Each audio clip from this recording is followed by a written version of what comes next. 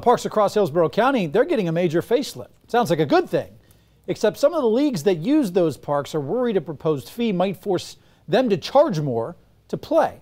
County commissioners have approved the $17 million in improvements, and they're looking at also implementing a user fee to help pay for some of the maintenance.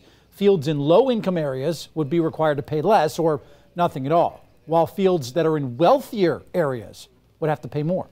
We had some areas where kids were playing on really nice fields, and we had a lot of areas where the fields were not really up to standard. So our goal with this is to be known as a county where no matter what neighborhood you live in, everyone will be playing on beautiful Bermuda grass fields. The way it sounds is that a lot of programs are going to have to raise their registration rate. That's the only way that they're going to be able to survive going forward.